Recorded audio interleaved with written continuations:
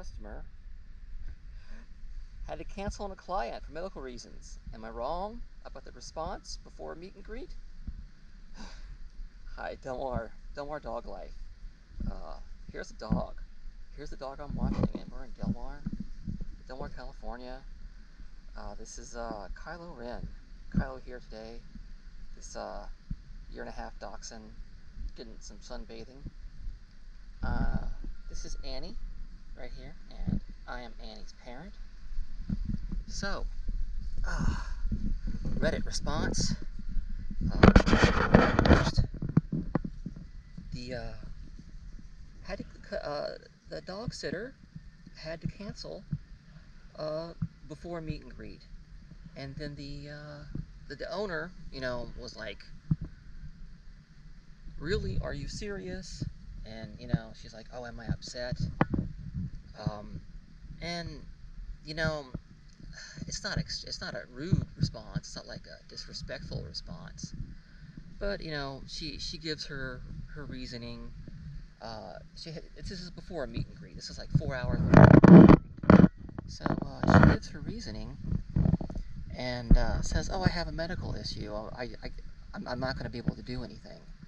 And so it was like 4 hours ahead of time, and they hadn't left yet. They hadn't left in traffic. And it's difficult to find, for customers' point of view, it's difficult to find a dog sitter when you're trying to get, you're contacting like 4 or 5 people sometimes to meet your schedule, to meet your budget, and it's tough. So me, I'm Delmar. I'm on Rover the last 6 years, and 6 years with Rover. Previously a bigger place, so I was boarding a lot more dogs. Now I'm in a smaller place closer to the beach, and doing solo dog boarding the best that I can. That's kind of how I like doing it right now, and so give the most attention to solo dogs. And some people want that. Some people are just hard to find. It's like a size thing. That there are more dogs than sitters out there. And if you have a larger dog, you're probably going to have a harder time getting a dog sitter.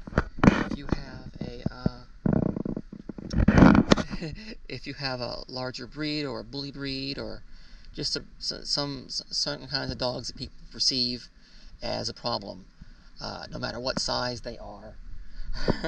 This guy right here can be a problem because whenever I leave the site, but he's a repeat, so he's easier this time.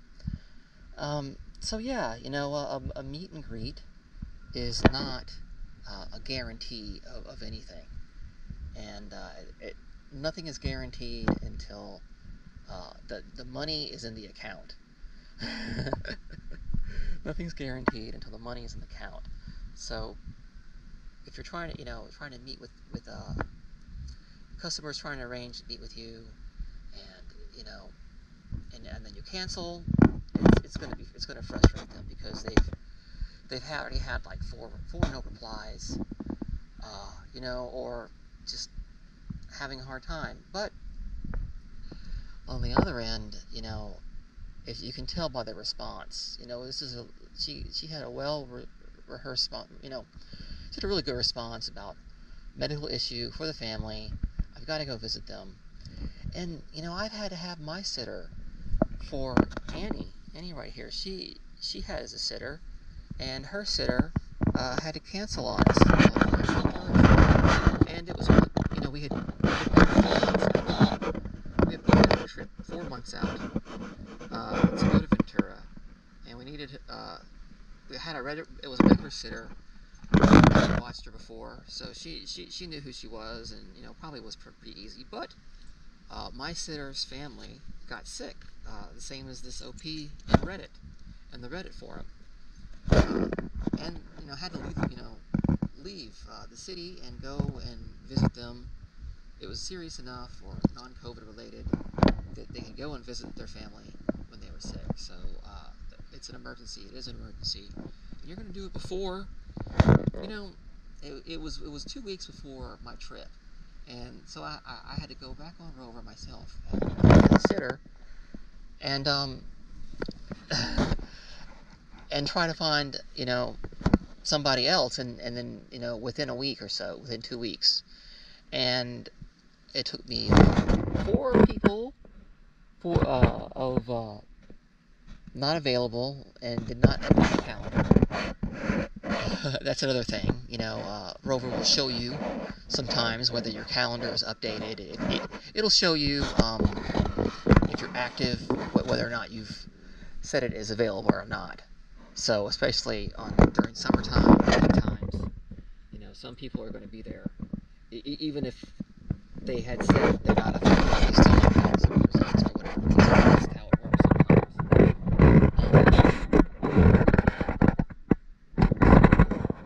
I had to go out, like 10 miles away to find another sitter, and it was a newer lady. She only had one.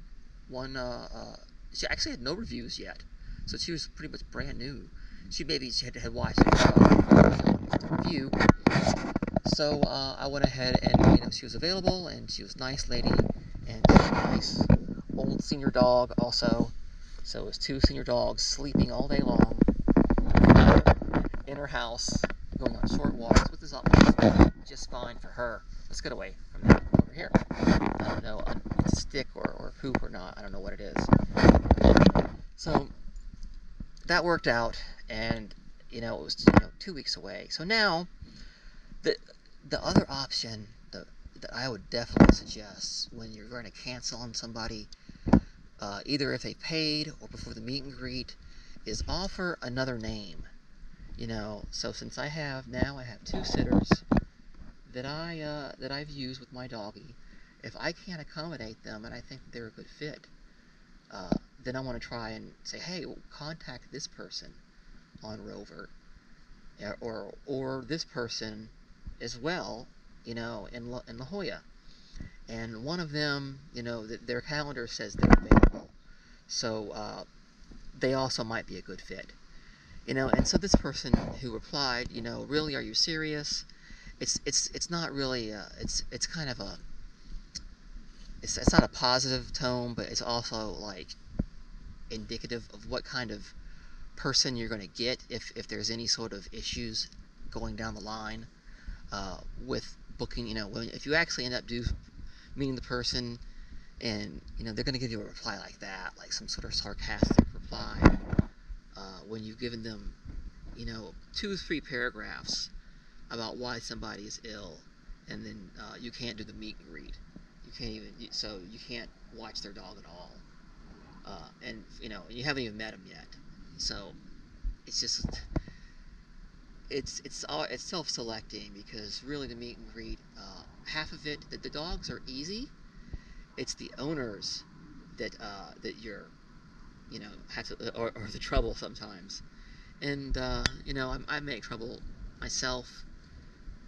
I try to be the best sitter and walker, but I've made mistakes.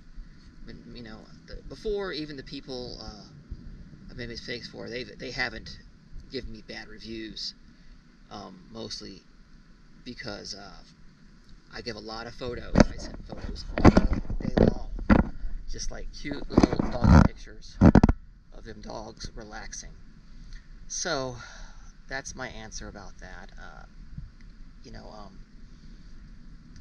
Go ahead and if they give you a bad reply, and at some point you can tell what kind of owner they're going to be, and it's easier to just not even book it to begin with. Like you're the best, that was the best selection. You probably weren't a good fit to begin with.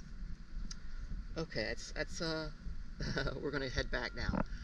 If you want to order some tea on Teamelia, Teamellia, teamelia.com. Great tea, great life. Green tea, black tea, Assam tea, Jinmai cha, matcha, sent to your house. All right, thanks everybody.